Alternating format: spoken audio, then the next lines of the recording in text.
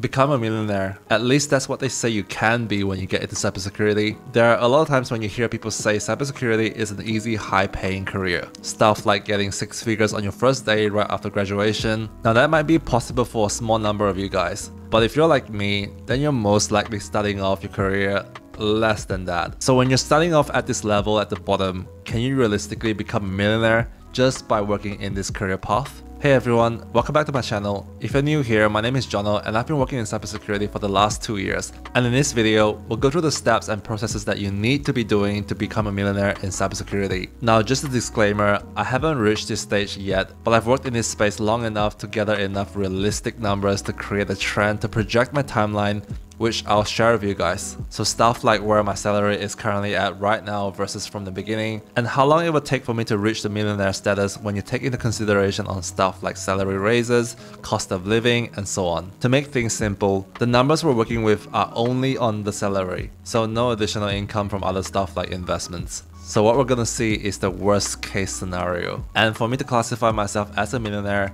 this means having $1 million as pure savings in my bank. The first thing we need to talk about is the salary. And to understand the salary, we need to understand the different levels of a SOC analyst. We have the tier 1, the tier 2, and the tier 3s. The tier 1s are your cybersecurity beginners, and everyone goes through this stage. Your responsibilities are quite simple, so stuff like monitoring alerts and dashboards, triaging incidents, and doing basic level investigations. Now, if we take a look at the salary range provided by Glassdoor, we're looking at around 55k to 80k a year Australian. For me, personally, mine was on the high range, so this is a good starting point. So let's agree on 80k as the starting salary. Usually, it would take about at least a year or so to level up from tier 1 to tier 2 SOC analyst. Now, for the tier 2 SOC analyst, the responsibilities include everything from tier 1 and also a higher level understanding of the security systems involved. At this level, you'll be doing in-depth investigations and handle incidents by yourself. With the added responsibilities, Glassdoor is saying the range is between 63k to 90k. At the end of my first year,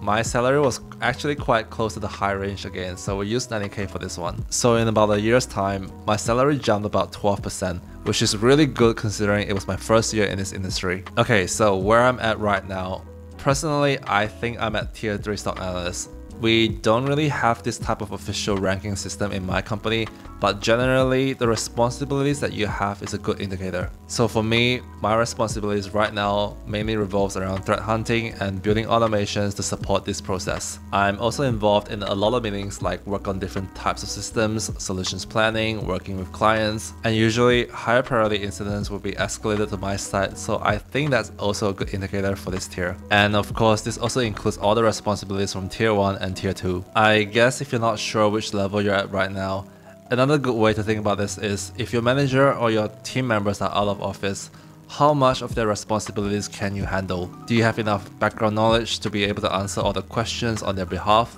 So you might be really curious on what salary I'm sitting at right now. Glassdoor says if you have about 4 to 6 years of experience, the salary is between 82k to 111k a year. I'm sitting slightly above the mid-range, so let's say 100k, so it's a round number. That's a jump of about 11% from my last salary. Now you might be thinking how I'm able to get at least 10% increase in salary a year. I actually started in this company in a graduate program, so about 10% increase while I was in the program and then another increase after I finished the program. I think now that I've been in this full-time position, it's safe to say that the annual increase is not going to be as high as 10% going forward. So to be conservative, let's take an average of 3% a year. So 100k salary with 3% increase every year. Let's do some projections. Before we get into it, these are the numbers that I've done up based on Australia. Numbers might differ depending on your country. And these numbers assume that I'll be staying in the same position until retirement, which in Australia is about 67 years old. So these are the salary figures. In 25 years, I would have doubled my salary, and by retirement age at 67, I would be earning about 360k salary a year. Now that might seem like a lot,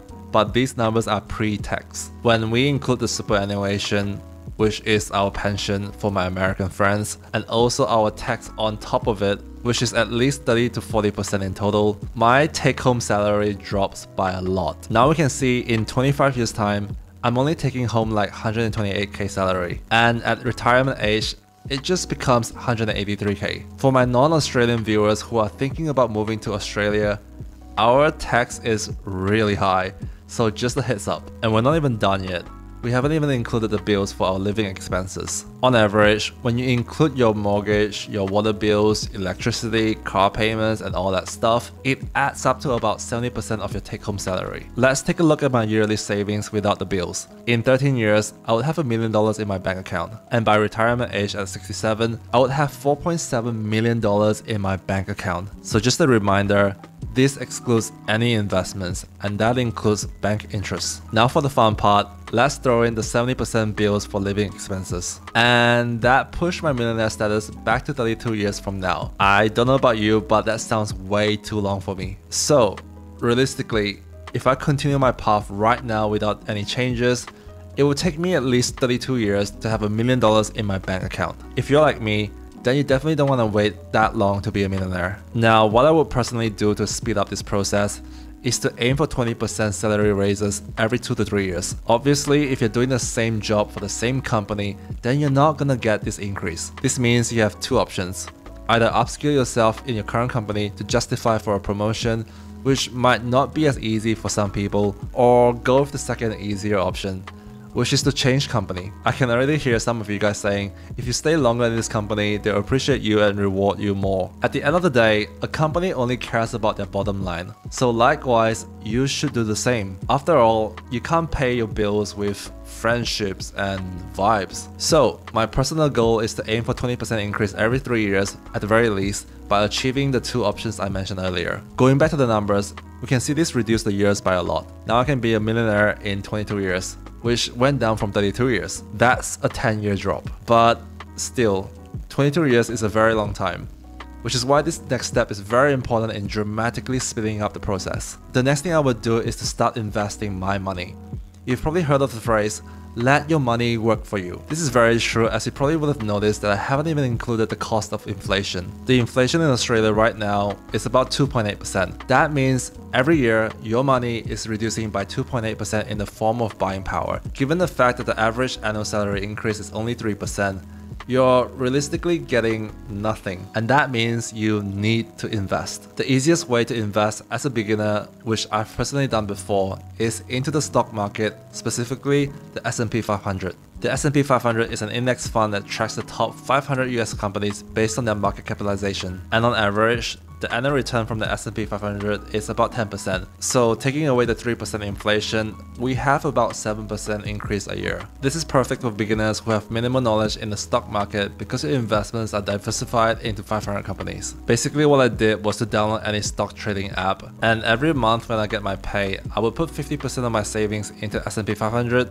under the ticker name SPY. Now the amount depends on your risk tolerance. You might have heard some people say you shouldn't put a huge chunk of your savings into investments. To me, I think that's a very boomer way to think about this. It's all about the risk to reward ratio. When we look at the S&P 500, in the last 10 years, we've only ever seen a year that has a negative 13% return. The lowest positive return is 0.1% and the highest is 39.3% in 2021. So for every $100 you put in, you could potentially lose $13 for that year, but you could also earn $39. That, to me, is a good risk-reward ratio. And that is something you need to do to dramatically speed up the process to become a millionaire. If we take a look at the numbers, this includes the previous 20% increase in salary every 3 years on top of the 10% increase a year from the S&P 500 returns. We can see that in 16 years, I'll have $1 million in savings. We've literally reduced it by 6 years just by putting it in what I consider to be a safe investment. Now this has been how I invested for the first year when I started, but after doing more research and learning about the stock market and other investing opportunities, I realized I really don't want to wait 16 years of my life to reach this goal. So this next step is what I'm currently doing right now,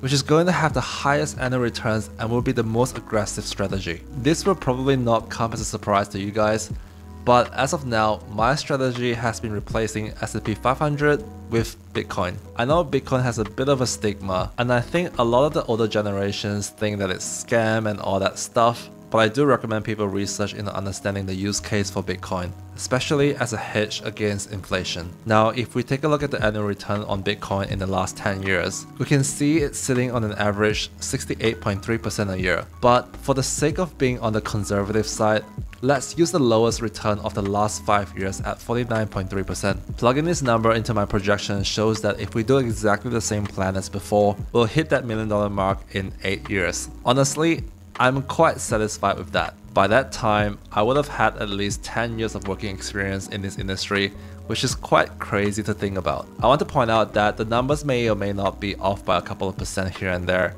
but the difference in the order of magnitude between the number of years when you save only on salary versus putting your money in investments is massive. It will make a huge difference when your money compounds over the years, which is why it's very important for you to start investing. Now, the purpose of this video is not to discourage you guys to think that it'll take forever to get rich in cybersecurity. This is just mapping out the trend of my future based on my current situation, from the worst case to the best case. And the main point is to use the salary from your 9-to-5 job to fund for your investments so you can increase exponentially. Before I did this video, I never really thought about how long it would take for me to achieve this goal. I thought if I hop around jobs to get that 20% increase every 3 years, that would be the way to go. But it turns out it's still so difficult to achieve that $1 million status just on salary alone. I'm not saying that these type of investments are the only way to go. There are plenty of super smart people who has figured out many other ways to achieve this. I'm just your average guy, so this is what I think is the best low effort way